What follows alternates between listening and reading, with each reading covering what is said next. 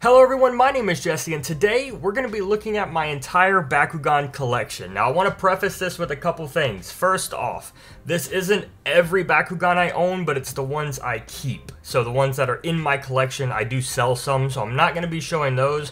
If you want to see the Bakugan I sell, you can check out the links in the description. There's my eBay and Mercari, so if you want to check those out, that's the place to be. This is going to be strictly my collection that's not for sale. Other than that, we're going to be going in order from seasons, so from season 1 all the way to Bakutech. And yeah, should be a good video. Gonna go pretty quick because this video took a very long time to prep and make. So please just, if you enjoyed the video, leave a like, subscribe, comment who your favorite Bakugan in my collection is, all that good stuff. Also want to go ahead and mention here, I'm not doing any reboot. This is going to be strictly Legacy. So we're going to start the showcase off with my favorite card in my collection. It's a gold card called Garvarian. It says players with a Chaos Bakugan in their used or unused pile get 100 G power to their Bakugan at this battle. I just really like the card design. I think the Ghost Lady is really cool. And yeah, it's just an interesting card. You know, you got a bunch of different power-ups on here. And it's also good for Chaos because of that 100 plus. So it's pretty much good for everything but Darkus and Aquas, which I really like. Alright, first up, of course, is going to be a B1 Pyrus Dragonoid. So, pretty basic, must-have right there. Chaos Tigrera, Subterra Gorum. All these are B1, by the way, these first couple sets right here. Have a B1 Ventus Skyrus, and then an Aquas Preus. Also, these two are open core, which is really interesting. And then we have the Translucent Darkus Hydronoid. This is B2, because it only came in B2. Have a Subterra Hammer Gorum, Aquas Diablo, and then the Aquas Angelo. Both of these are like flipped sides, so you can actually, you know, prop them up like this. So it's the full Bakugan right there, which is really awesome. Chaos Blade Tigrera, Pyrus Delta Dragonoid, and then Ventus Storm Skyrus. I have both translucent and regular dual Hydronoid. This is a custom painted ring for the B2, so I have these guys. And then same matching here, I have both Darkus and translucent Alpha Hydronoid, so right there. And then I have Pyrus Infinity Dragonoid. I have a custom painted Wyvern and the DS exclusive Silent Naga. So, got these guys right here.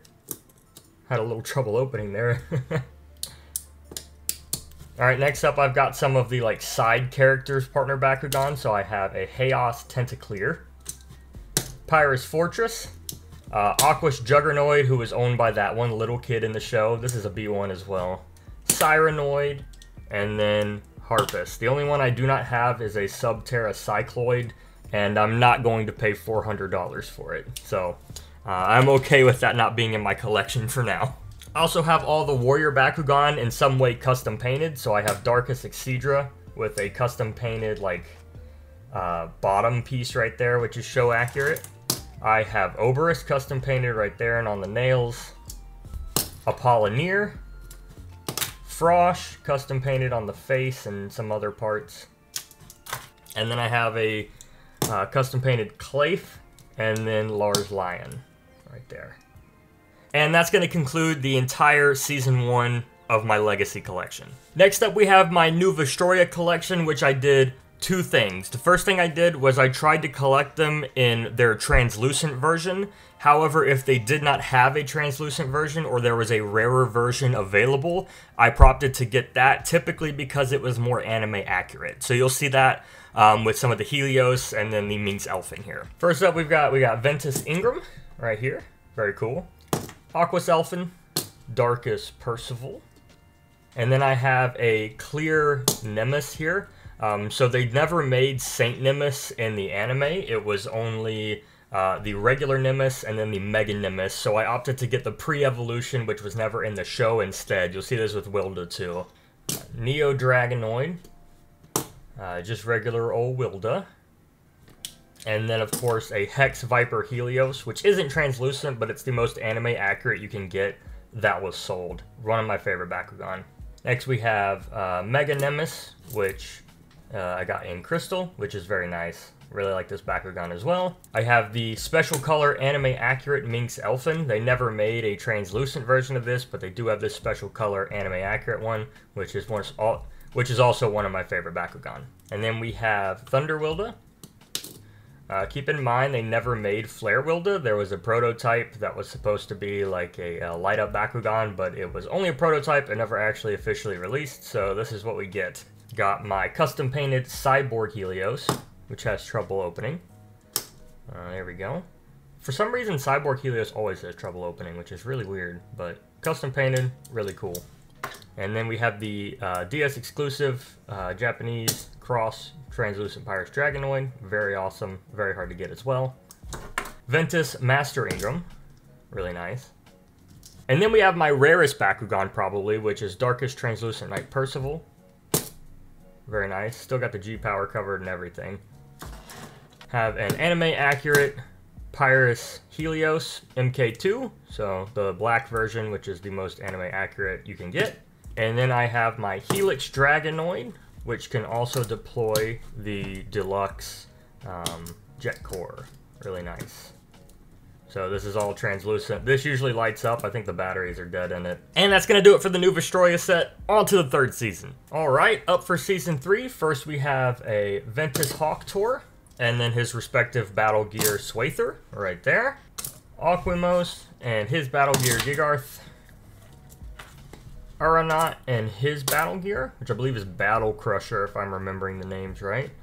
Linehall and his Battle Gear. Corridum and his Battle Gear. Lumino Dragonoid and his Battle Gear, right there. And then Blitz Dragonoid and his Battle Gear. Really nice. So that is all I've got for Season 3. Alright, up next is Season 4, which is still incomplete. I am still looking for a few. I'm having some difficulty finding them for a good price, so I'm opting to hold off. But we're going to go through what I have anyways. So, first up we have Talion, and then Mutant Talion. I can get it to open. Mutant Talion right there. I also have the Baku Nano here, which is Hammermore. Really cool. So, that's these guys. Baku Sky Raider Jakor. Right there. And then I have Skytress and Oberus. So we got Oberus, and then there's Skytress. Again, more Baku Sky Raiders, so they jump. These guys can also combine to make a Bakugan called Magma Fury. I have a custom-painted Darkest Mutant Helios, which has some trouble opening, but there we go, right there. Custom-painted, really nice. Aqua's Tristar. Also have Tristar's Baku Nano right there. Don't have Radizin or Rocks Tour yet. Still looking for him at a decent price. Got Titanium Dragonoid. Also have Titanium's respective Baku Nano right here. Boom, boom. Got a Pyrus Mercury Dragonoid complete, which is really awesome. Super happy with this Bakugan as well. And then I have Fusion Dragonoid, which is another Baku Sky Raider. One of my favorite Bakugans actually in my collection. Really, really sweet Bakugan. And then finally for Season 4, I got a couple Marvel Bakugans. So I have Wolverine. Wolverine. And then I have Iron Man. And then Spider-Man. So I can get him to open. There we go. Spider-Man is unfortunately missing some of a leg. This seems to be a common thing with Spider-Man. Like sometimes their legs break. But yeah, also really nice to have in the set. And then last on the list is some of my Bakutech. I don't have many. I put a lot of them up for sale, so I only have 3, but I have Rise Dragon in a translucent.